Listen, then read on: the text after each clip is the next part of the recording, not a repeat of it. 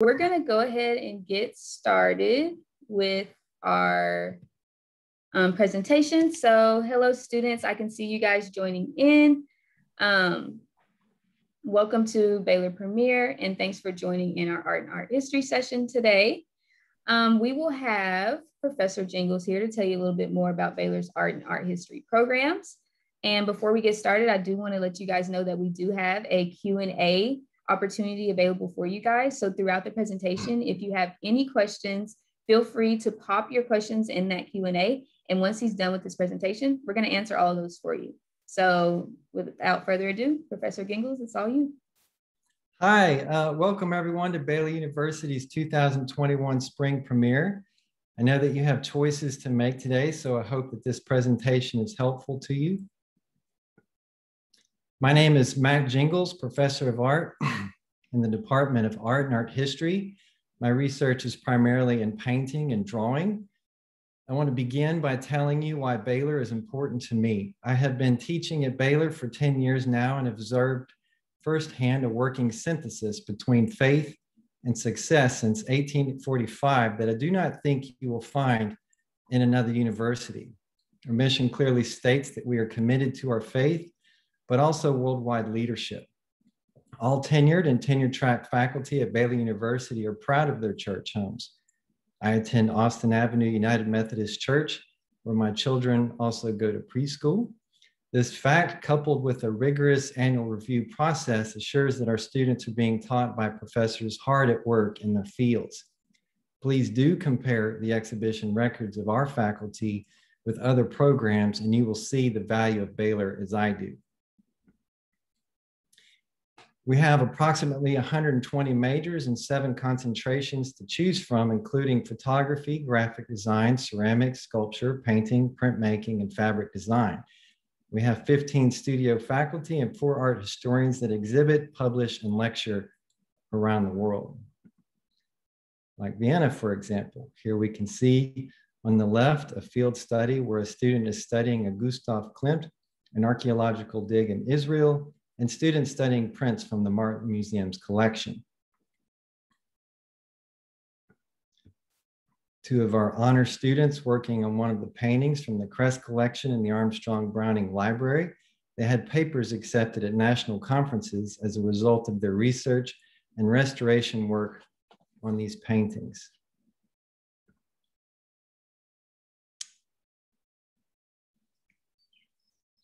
In the upper right, you can see a class discussion led by Professor Nathan Elkins, a Roman and Greek specialist.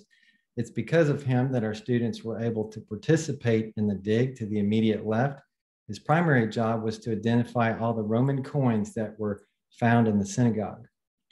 Bottom center, you see Professor and Chair Heidi Hornick, who is our Renaissance and Baroque art historian. She has become a world expert on an Italian painter by the name of Ticini. Bottom right, we have Professor Katie Larson, contemporary art historian at the Fort Worth Modern, on a field trip study with our students. As the name implies, these introductory courses are critical to the success of our studio majors, but also art history majors and minors. Top right, you see Professor Benny Fountain teaching a drawing class, and bottom center, Professor Llewellyn teaching a drawing class. Both are successful at showing their work. Professor Fountain has gallery representation in Portland. Because we are focused on the visual arts in our department, I would like to show you some examples, but please take time, if time allows, to walk down our hallway and see what students are currently working on in their classes. Here are some examples from the Foundation's 2D design class. Design and drawing are important to our majors, but also family consumer science. Drawing 1 is centered on learning how to see and draw from direct observation. The design classes are focused on the elements of art, line, value, shape, texture, and color in a way that accomplishes our goals visually. These are some examples from the Foundation's 3D design class. Examples from our Drawing 1 and Figure Drawing 1 classes. The students are guided through a number of problems that question how we see and engage with appearances.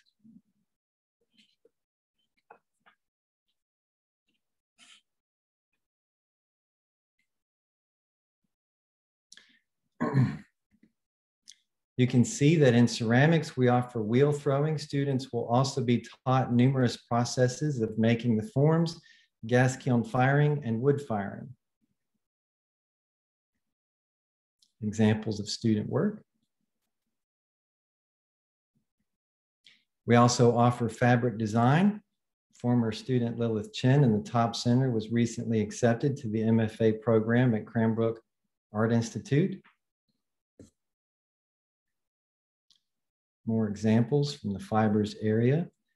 They don't make clothing per se, but they do make art objects through classes on surface design, weaving, and three-dimensional object making. On the right, you see something that looks like it could be worn. A 3D form and weaving.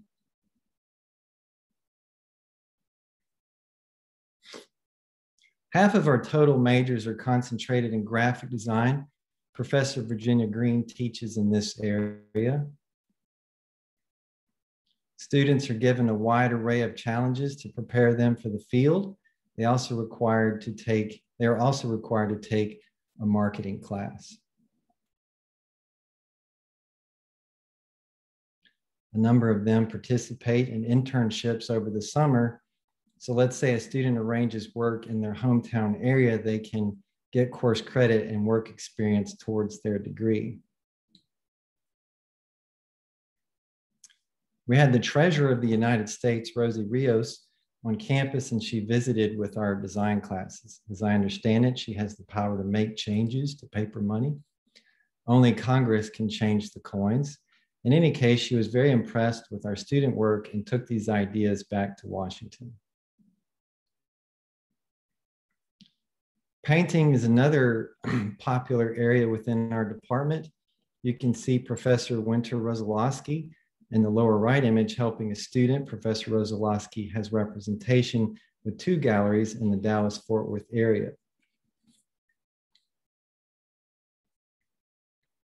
Some student examples.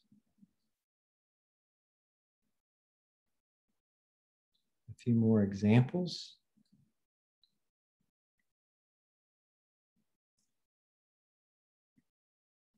Photography is another popular concentration within our department.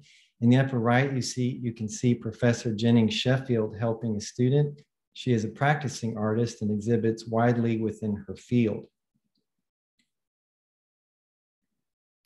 Student examples from the photography area. Some more examples.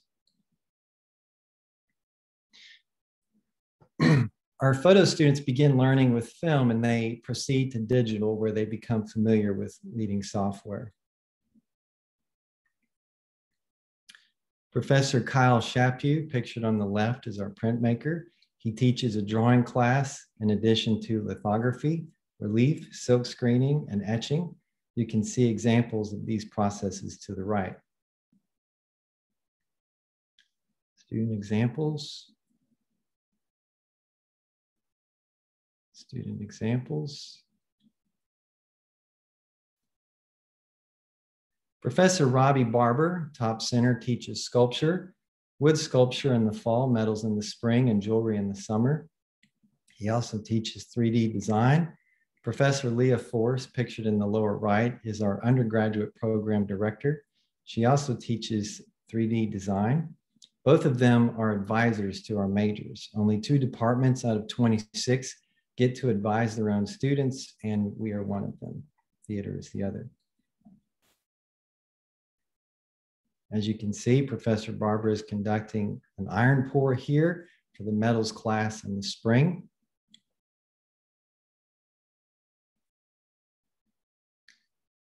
One of our former students, Sam Panter, in the middle, is attending Cranbrook.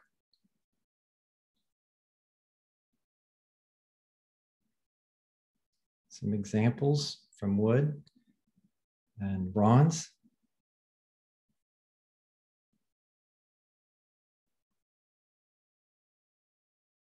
Here you can see the possible degree plans within our department. The BFA is considered our professional degree, and beneath that, you can see the concentrations listed. I'll give you a second to look at that, or take a screenshot if you like.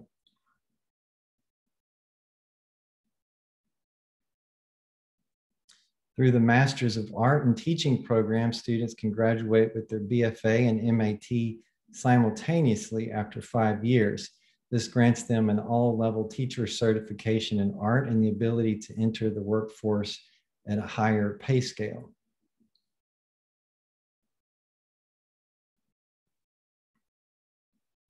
I hope that you can make some time to walk through our spaces and see current student works in the hallway. We display work on a regular basis for our guests, but also for the purpose of assessment. Here you can see some of our many guest speakers. Ceramicist Steve Hilton, painter John Hartley, ceramicist Daniel Gardner, Treasurer of the United States Rosie Rios, archaeologist Jody Magnus, and photographers Larson and Talbert.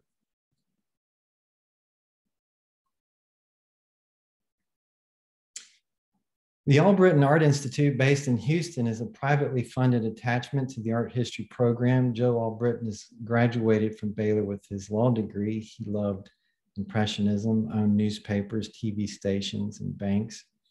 In the fall semesters, the Albritton sponsor the contemporary classes and take domestic trips to art centers like New York City. And in the spring, they sponsor the 18th, 19th century classes with their international trips to places like Paris, London, Amsterdam, and Prague over the spring break. The students go well prepared for these trips on their research topics, and they know exactly where to go.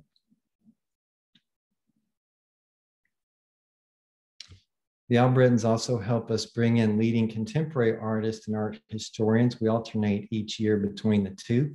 The students are extremely fortunate to have this resource each year. On the left, you can see the painter Frank Stella, painter Njideka Akinyele Crosby to the right, and the Starn brothers, photography and installation below her. We have an impressive BFA exhibition currently on display in the Martin Museum of Art within the Hooper Schaefer Fine Arts Building. Some more shots from the museum.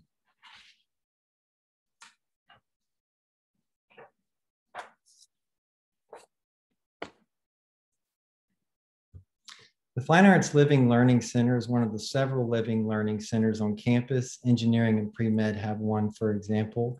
Ours is a combination of music, fine arts, theater, and film. They have a live-in faculty that chaperone them to various places around Dallas and other arts centers. Please visit on our department's website and through our different social media platforms. This concludes my presentation. If you have any questions, please feel free to ask them now, and I will help you to the best way I can. Thank you. Awesome. That was great. Thank you so much. So just like you said, if you guys have any questions, we do have the Q&A. Feel free to drop them in there right now. We'll wait for a little while and see if you have any questions.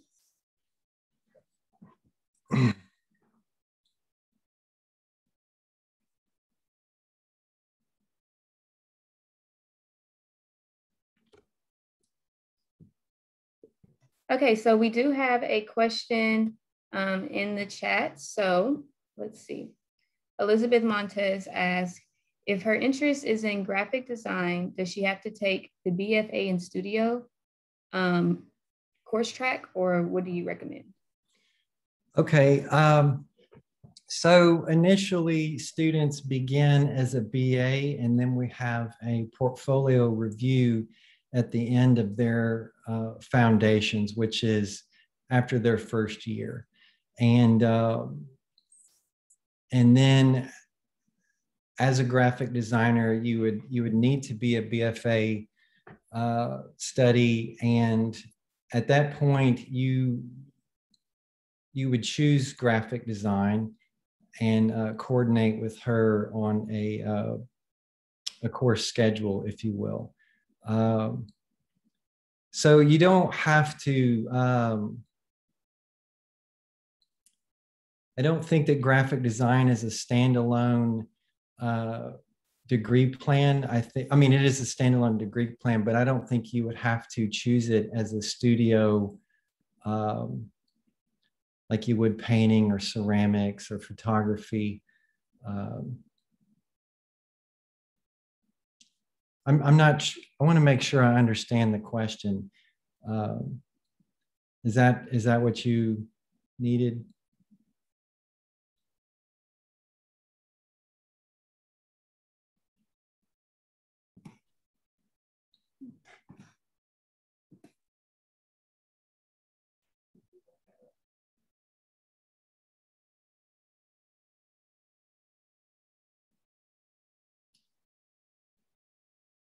I'm not sure if that answered the question or not. The BFA is, I mean, the way that a lot of people do it. So she did write back. She wants to clarify if she needs to enroll in the BA, then she'll take the path to the concentration to graphic design. That's correct. Okay. That is correct.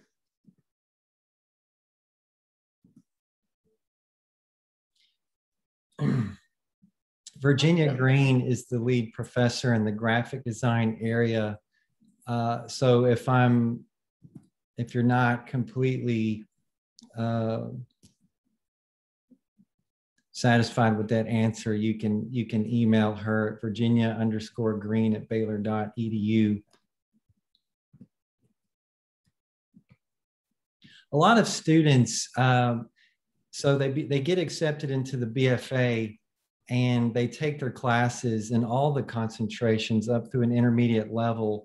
And then in their last year, they kind of hone in on what it is that they want to build a portfolio around. So if that helps.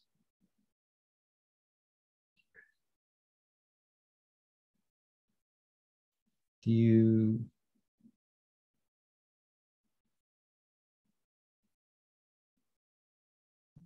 So then she also asked, do you credit art classes from College Board that she takes in high school? Okay, like an AP class.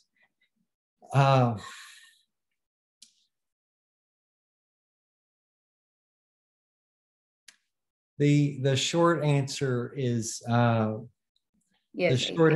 The short answer is yes, but we highly recommend that you take your drawing one and your photography one and your ceramics one and so forth before taking on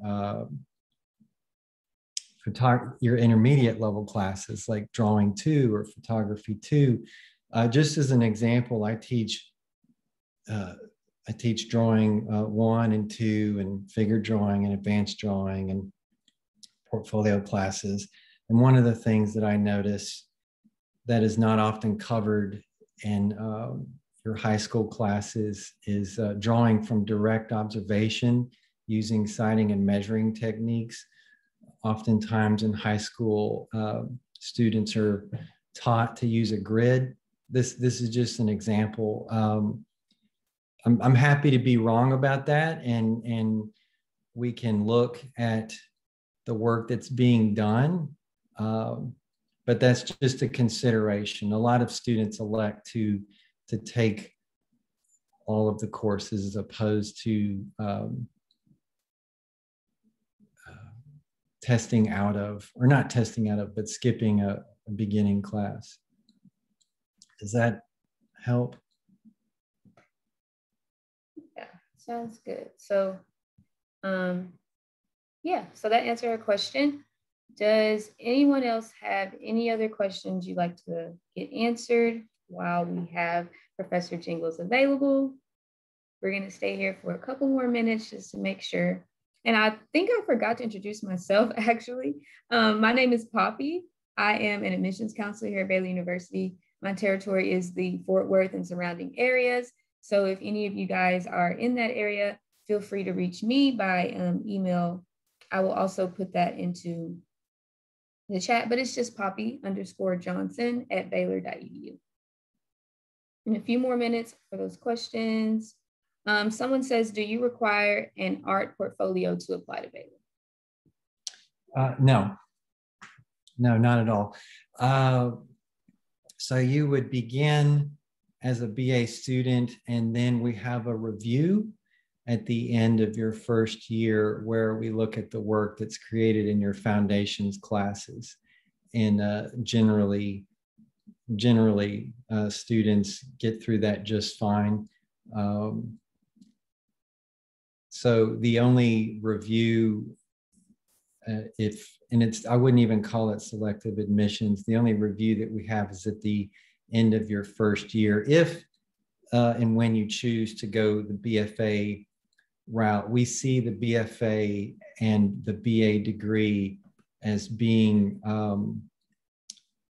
100% equal. The BFA degree is considered to be a professional degree. The BA is a little broader, more of a liberal arts education where you would be taking more language classes, for example, and a few less art classes, but we consider them to be equal. Awesome. Well, I think I do want to add one thing. The director of undergraduate studies, Leah Force, is one of our official advisors. I teach in the Department of Art, but she's an advisor, and she's really good at answering some more of these technical questions. So Leah_Force@Baylor.edu. awesome. Well, it looks like we don't have any more questions, and we are just at the end of our time. So I'd like to say thank you again to Professor Gingles for coming and answering questions and speaking on behalf of the art and art history programs we have here at Baylor. And I'd like to say thanks to all of you guys for attending this session. I'm sure you guys are probably going to attend some more today at Baylor Premier. So with that being said, I guess I hope you all have a great day and see you next time. Sic 'em Bears.